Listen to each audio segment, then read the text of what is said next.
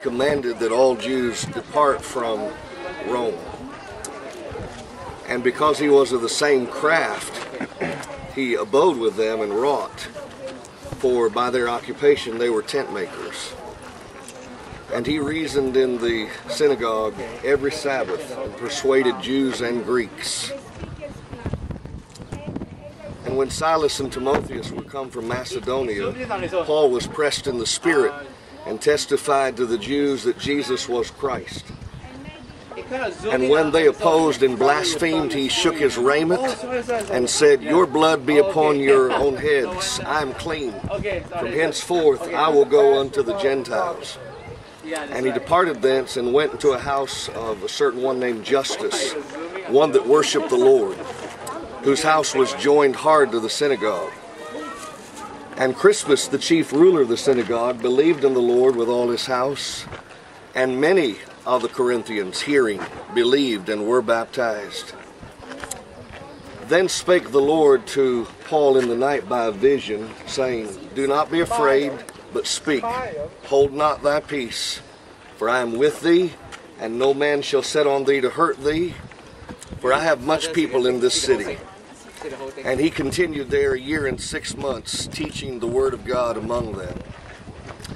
And when Gallio had been made the deputy of Achaia, the Jews made insurrection against Paul with one accord, and brought him to the judgment seat. And when Paul was, and they said, this fellow persuadeth men to worship God contrary to the law. And when Paul was now about to open his mouth and respond to this, the Bible then tells us that Gallio spoke up and said, "Look, if this be a matter of wickedness or lewd conduct, wicked lewdness or wrong," he said, "then it would be fine, reasonable for you to bring this to me." But he said, if you do not have anything to bring to me but your own issues about words and customs and things pertaining to your law, O you Jews, he says, you look to it.